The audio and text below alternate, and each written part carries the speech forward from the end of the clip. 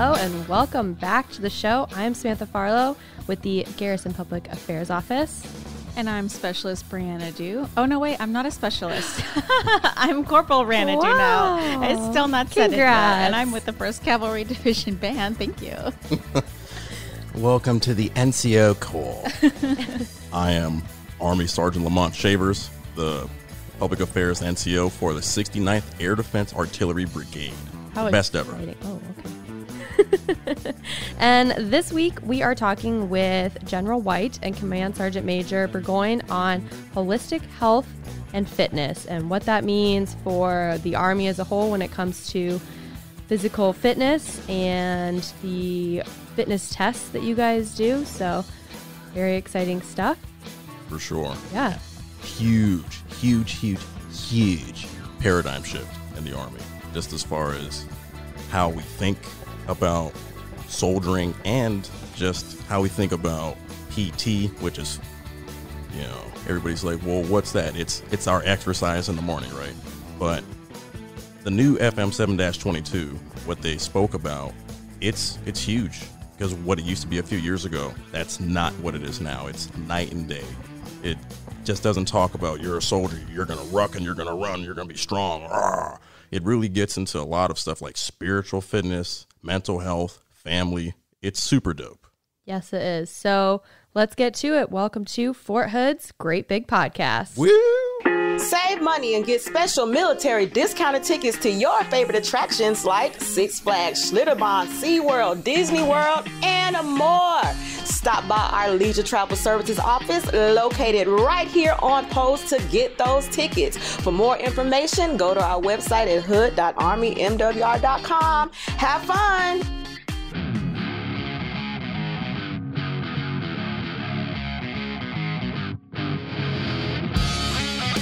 Welcome back, and we are welcoming our two guests today. We have the Fort Hood and 3 Corps Commanding General, Lieutenant General Pat White, and the Command Sergeant Major Cliff Burgoyne. Thank you guys so much for coming on the show today. We are so thrilled to have you here. We're thrilled to have Sergeant Shavers here. You can see the excitement of Phantom 7. Well, we are here to talk about holistic health and what that means for the Army and for its soldiers. I, as a civilian, know nothing about really what you guys do when it comes to physical fitness tests or anything like that. My husband is active duty and my dad was active duty, so I have a very small amount of knowledge. But things have been changing. There has been a cultural change and a mindset change when it comes to what you guys are doing for the health of your soldiers. So what is the change that's happening here? Well, you know, we could go all the way back to 2006, 2007 timeframe when we started to look at injuries that soldiers coming into the Army were sustaining. And I think Lieutenant General Hertling was the one that first started this at one of the commands, and he started to look at it. And there was a break in the leg. It's called the femoral neck. And that really kind of got us zeroed in on, okay, there's some bigger problems that we're having because a lot of soldiers were breaking the ball joint on top of the femur. And when that cracks, there's not a replacement for it. Oh. And so we started to rethink how we, do our physical fitness and so forth.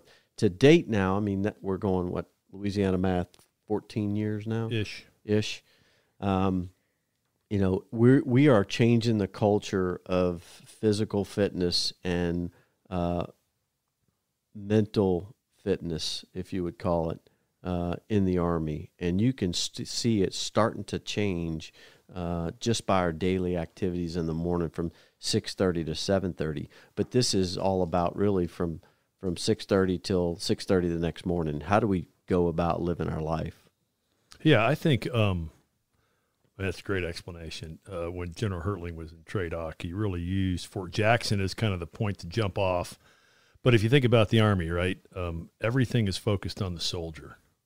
Right. And for years, we've invested in the most technological ranges, right, getting new rifles, buying new tanks, all the stuff that's out there that we put a soldier in. Right. And what we haven't done is invested in the soldier. So if it's important that your rifle has the right repair parts on it and it works, maybe we ought to do the same thing for the human being. And so I think the institution is changing the culture. And I think it's important because we're only as strong as our weakest soldier. Absolutely. Right? And I know we say that often, but it's true. And I don't want to be on the battlefield with somebody that can't haul me off on a stretcher if I get injured. Of course, yeah. And so again, I think we're changing the culture. We got to stay focused on the most important thing in the Army is the soldier. So let's take care of that soldier. Let's give the soldier an appropriate way to be physically fit. Let's give a soldier a way to be most spiritually fit. Let's give a soldier a way to fuel him and herself properly so you can endure. So I think what's happening and what our Army is doing is exceptional, and it's really modeled after professional athletics and how they take on. They get their own nutritionists. They have their own physical therapists. They have their own training regimes because their body, right, is a temple, and it's that important. And we're the same way as soldiers. Yeah, and I think also the Army's a little bit different than every other professional sport because a professional sport, they have a calendar, and they know exactly when they need to meet peak performance. Like football, it's on Sundays. Right. Absolutely. It's on Sundays.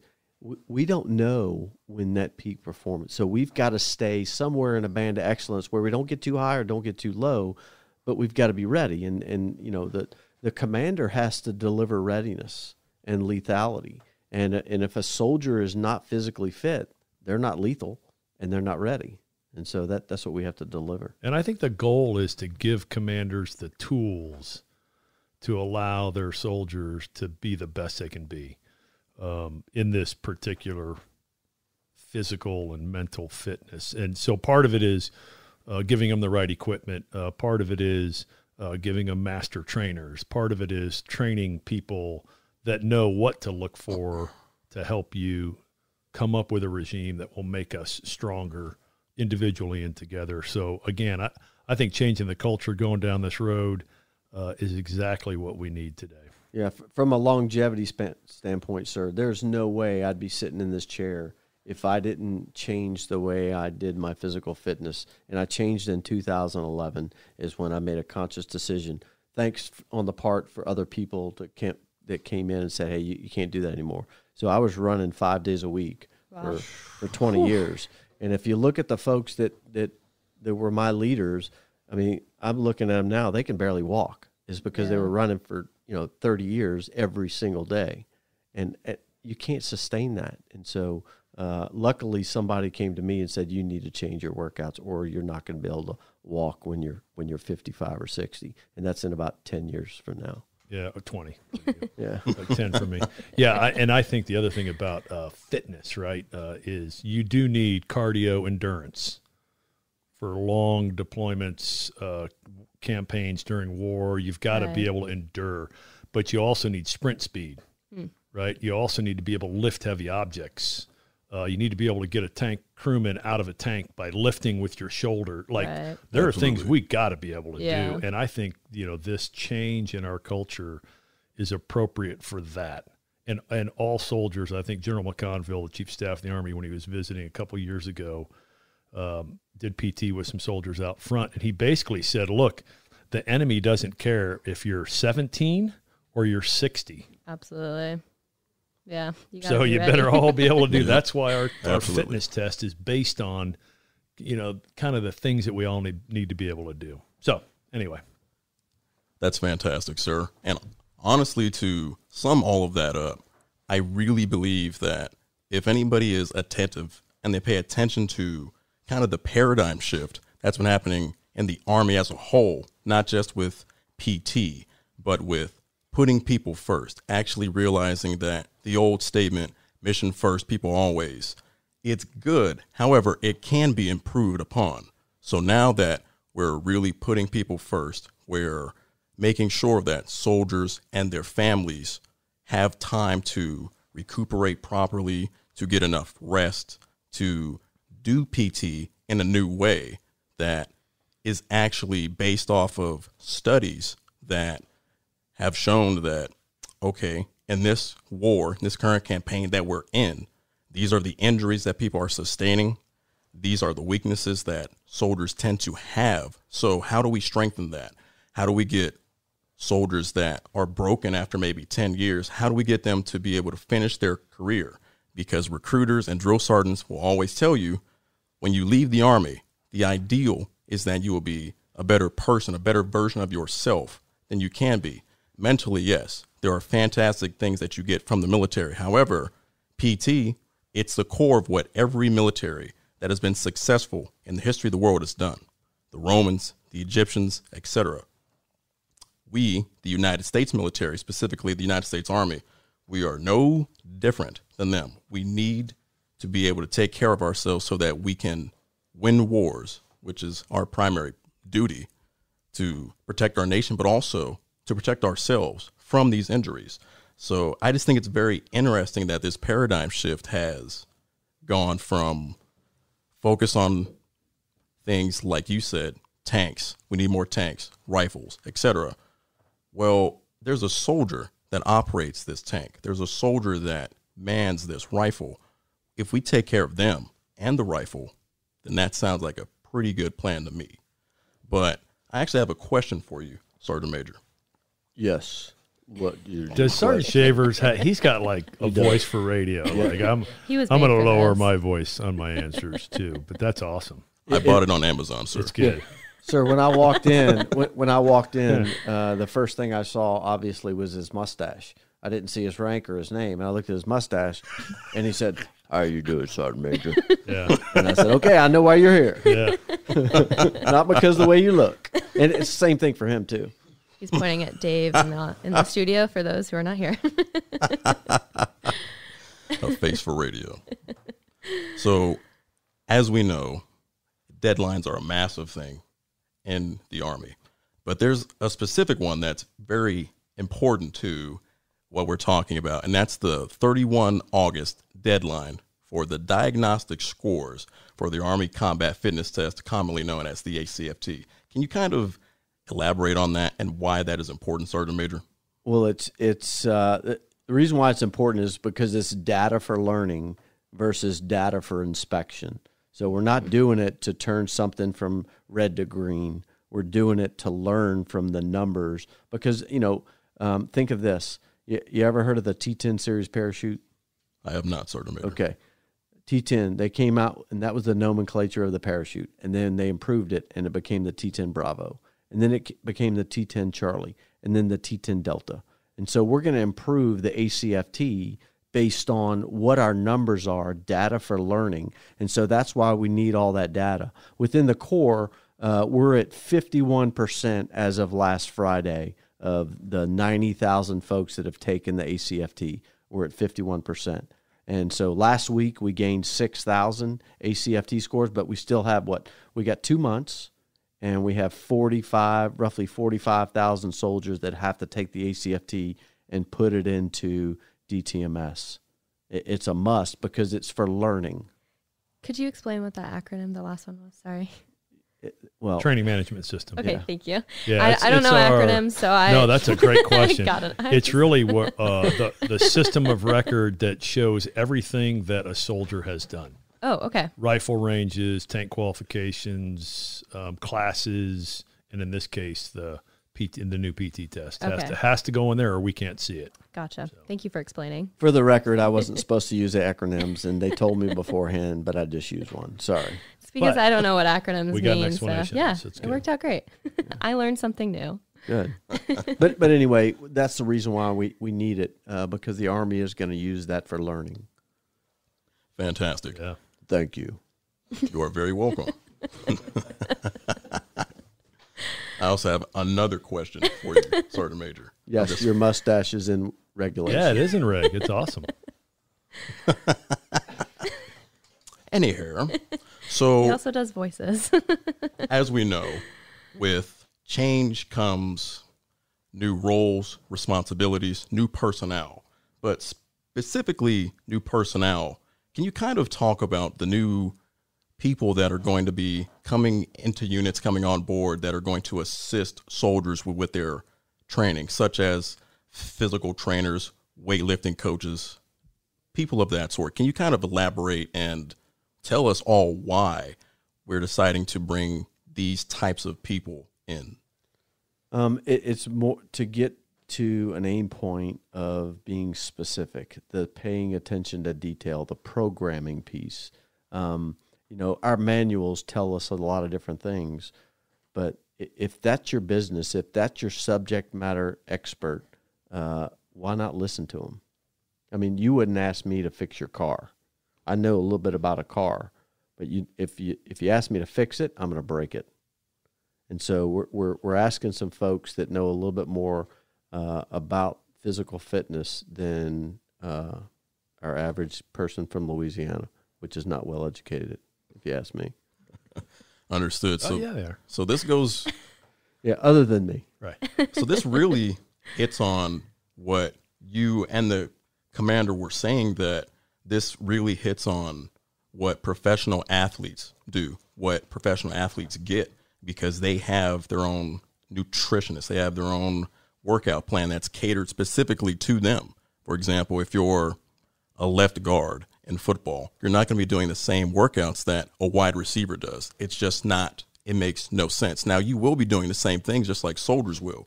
You will still fight on the same battlefield. You're still going to do PT in the morning. You're still going to go on your runs, the Army Combat Fitness Test, all that stuff. But when you do your own workouts on your own time, you can't do the same thing that I can do. I'm younger, but perhaps I have a shoulder issue. Maybe you don't. So each person needs their own workout plan. So I suppose that this just goes into that and really reinforces and knocks it home and tells soldiers that, hey, we're actually going to take care of you. We're going to ensure that you have your own plan for eating so that you can get your diet right, you can sleep right, you can also get your spiritual readiness right if that's something that you need.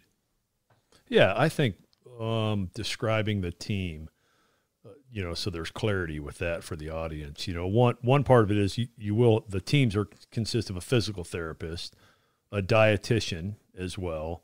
We're incorporating our unit ministry teams up into these teams as well. The surgeon cell will be, so your physical, I don't want to use an acronym, sorry about that. Your physician's assistants that are out there. So we're going to have a composite team that we can provide brigades. And then underneath that structure in the battalions are these master trainers. So the resources will reside so a commander can and a sergeant major can dive into that team for the advice that you're describing. And then when they sense something is a little off kilter, right, they can take corrective action. So I think the composition of the team and bringing everybody together is part of the holistic nature of what we're trying to do here, rather than I'm going to go to a physical therapist, but I'm not going to pay attention to what my diet is. My diet might be causing the problem I have physically, and so I think this is a great concept. I think it's resources, and we as leaders provide our company, troop, and battery with resources to be successful, to be lethal, and to be ready. And it goes back to the old commercial, be all you can be. And we need to help each soldier be all they can be. Yeah, absolutely. And I know this podcast is coming out. It's been a while since we've had the Best Warrior competition here at 3 Corps, but the Best Warrior competition really kind of takes everything that we've talked about and shows people being at their best and doing it correctly and being the best. Do you guys want to touch on the Best Warrior competition that happened not that long ago? Yeah. So we had 22 from across the installations of 3 Corps. They came here in early July to compete, and the winners, both from 3CR, 3rd Cavalry Regiment here on post, are going to represent our 3 Corps at the ForceCom competition that will kick off in August. Wonderful. Very impressive. Yeah. Absolutely. So do you guys have any final thoughts on anything that we've talked about? Anything you guys really want to share that we didn't touch on? You can say no if you want to say no. No, I'll defer my time to my colleague on the left. Yeah, I think, just for those that are listening out there, I think we all have a personal responsibility to take care of ourselves, right? So if you're looking to somebody else to do that for you, then we can provide you what is generally known today as content. I can get you to a place where I've got the information or there's somebody there to help you. But in the end, you got to know yourself the best. You should understand and feel what's happening inside your body, up in your mind, and seek assistance when you need assistance. But as a soldier, you have a responsibility, right, to be fit, to be disciplined. You got to know what uniform to be in. You got to know where to be, what time to be there. And you should generally know your purpose as a soldier. Right. And if we can all row like that together, then things like this holistic health fitness are going to just, the output of that will be much, much greater than us having to pull people along into this. So I'm glad the Army's going down this road. I remain, honored to be able to command this corps. My teammate to my right, it's a privilege every day, and we like mixing it up out there too, at a scaled level, obviously, depending upon where you're at. And so thanks for allowing us some time today to talk about this. Yeah, absolutely. Thank you guys so much for coming on the podcast today. I know I learned a lot since I knew nothing going into this. There you go. You learn something new every day. Yeah, that's right. All right, Phantom Lethal. Phantom Warrior. Is it worth it? Is it worth it to leave your loved ones behind? Even large vehicles float, and overconfidence kills. For your own safety, don't drive into floodwater. It's not worth it.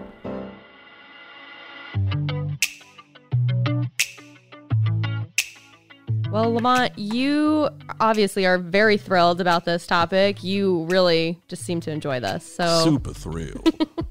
So I'm going to ask a really, really silly question because we were with some very important people, and I was a little embarrassed to ask this silly question as a civilian and someone who does not do any physical fitness whatsoever. What exactly do you guys do for PT and for your tests that you have to take? I know it's a dumb question, but gotta ask. Well, if you don't know, then you don't know. That's so right. It's not dumb. So we do a lot of stuff for PT, but it depends on what the unit is doing, what the unit's training for. Gotcha. So instead of breaking it down, we'll be here for half an hour talking about this, and I'm sure somebody's going to tear their ears out, right? Essentially, you do PT so that you can strengthen and maintain what you have, right? So you as a soldier, sailor, airman, Marine, whatever service you're in, your PT is catered to what you're going to be doing in combat. Oh. So there's certain movements that you do during PT, and you're like, yo, this is weird. But when you really look up the doctrine, why it was put in there, it's like, hey, this simulates when you pick somebody up that's injured on the battlefield. You do these runs because you need to have cardiovascular endurance during combat. Right. Like, you just can't be super tall, super strong, but have no endurance because you'll be useless in combat. So that's why we do PT, right? Soldiers are supposed to be fit. I mean, Right. If you don't have a fit force, then you're not going to be formidable in combat, point blank, period.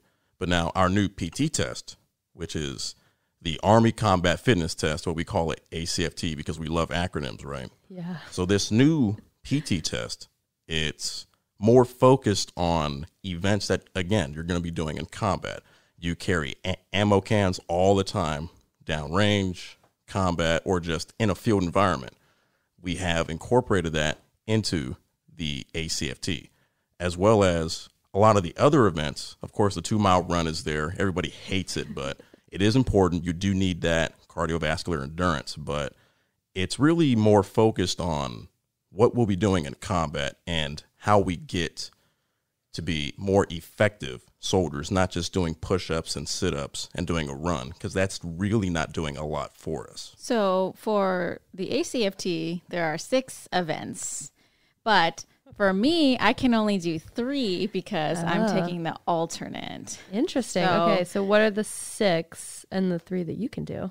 So the 3 that I can do is the sprint track carry, the running event, and there are alternates to the running. Okay. If you can't do that, and then the deadlift. But it depends on what your job is. Like Sergeant Shaver said, there's different categories. So if you're in a heavier combat MOS, you will have to lift a little bit more than myself, who's in the band. We're in the second category. So we're not in the lowest, but we're not in the highest. And I forgot do you remember what the colors associated with them were? Because I can't remember them. That I don't recall. However, there are colors, but there's also names of the categories as well. Okay. So you have moderate, you have significant, then you have the heavy category. Oh, okay. So those combat MOSs that you were just talking about, that's the heavy category. So that's your field artillery, that's your infantry, etc. Then you go down to some MOSs like yours, my previous MOS, 92 Alpha, that's in that mid-range category. Then the lowest one, it's not necessarily like, oh, these are the weak soldiers, but it's really MOS specific. So my current MOS, public affairs, I'm really not lifting tons of weight all the time anyway. So it's like, okay, this is your category. Yes. And, Yeah, so the other 3 events include the leg tuck or a plank if you cannot do the leg tuck, because for a lot of women, they're still struggling with the leg tuck because we're just generally weaker in the upper body. So that's an official alternate event for now. It's not expected to stay, but that is what they're doing to just ensure that we don't lose a lot of female service members.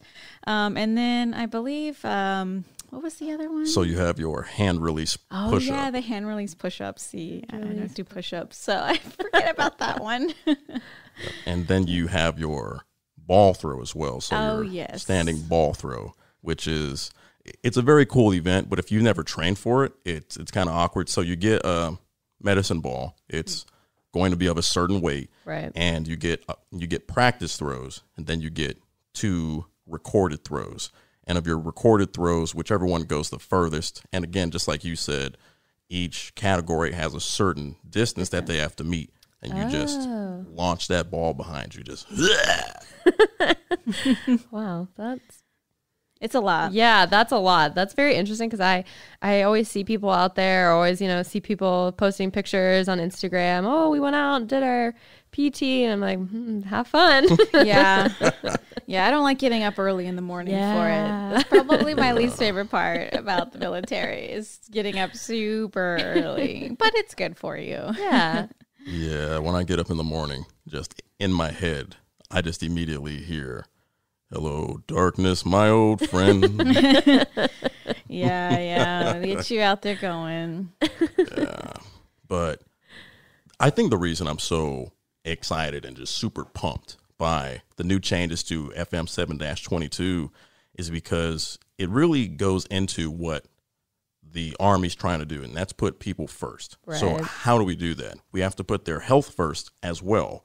It's not just about, okay, I'm going to ruck you until you die. I'm going to run you until you die. Now, old Army, that was great. But then we started to see, wow, people are getting hurt and they're getting out earlier than they should. They want to make this a career, or they want to stay in for 10 years or whatever, but they're consistently getting the same injuries over and over again. Why is this? Okay, maybe we shouldn't run 5 days a week. Maybe we should incorporate other things. Also, their family is, I don't know what just happened there. Ew, disgusting. But their family is equally important to their physical health as well, because if their family's struggling, they're not going to be as strong as they can be. Yes. If they're struggling spiritually, mentally, in any way, it's going to impact them as a soldier. So this new update to FM 7-22, it's all encompassing really to just make us healthier in all ways so that we can be effective here in garrison doing our jobs. And when we go out into theater, whether it's a combat deployment or just a deployment somewhere, so that we can effectively, as my command sergeant major so eloquently put it, because I love football, he said, we're going to suit up and we're going to play away games and we're going to win. Yeah, that's great. Honestly, I'm blown away at everything. Did you learn a lot? I learned a lot today. I knew nothing at all before, and now I know so much. So did this hit you like a big stack of bricks? It was just like, whoa. Yeah, pretty much. Yeah. It's not that bad. It's just It's a big adjustment. Baby stuff on. It's a really big adjustment from the fitness that the Army has viewed for so long. Right.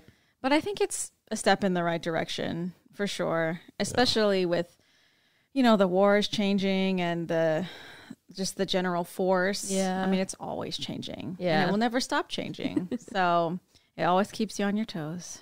Well, that's great. Well, I'm so thrilled that we talked about this today. I know I learned a lot. Hopefully our listeners have learned a lot. Mm-hmm. Any final thoughts from anybody else? Well, I'm going to give the old classic drink water because yes. it's hot outside. Great tip. And, if I see you fall out, I mean, I'll try to carry you, but hey, that's where that physical fitness comes in. if it's at like the tail end of PT, I cannot help you at all. I mean, I'll call and I'll try to take care of you, but if you need me to carry you somewhere, hey, not so much. I'll just look at you and smile and wave. That's so kind. Oh yeah, of course. The thought counts, right? That's right. Okay, well, great tip. Drink lots of water. Everyone be sure to wear lots of sunscreen, hats. Be safe. Be smart. Thanks for tuning in to Fort Hood's Great Big Podcast. We will see you next week. Bye, guys. Goodbye for now. This podcast is a U.S. Army Garrison Fort Hood and Fort Hood Public Affairs production. Hosted by Samantha Farlow, Sergeant Lamont Shavers, and Specialist Brianna Du. The show's theme music is written and produced by Delicious Allstars. All our music is obtained royalty-free through Filter by Songtrader. Have a question or want to share insights with us? Email us at forthoodpao@gmail.com. Follow us on Facebook, Instagram, and Twitter at USAG Fort Hood, and be sure to subscribe and leave a review wherever you listen to podcasts.